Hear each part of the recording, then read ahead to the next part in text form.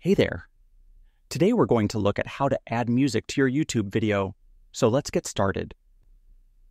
First, open the YouTube app and tap on your profile icon in the top right corner.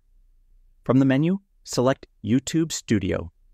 Once inside the studio, go to the left panel and tap on Content. This will show all your uploaded videos.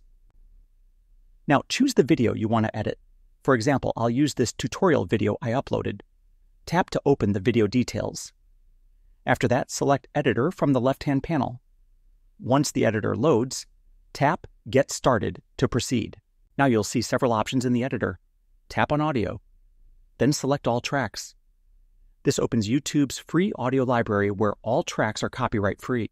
Browse through the tracks and tap the play icon to preview them. Once you find one that fits, tap Add. You can then adjust the starting point and length by dragging the ends of the audio bar.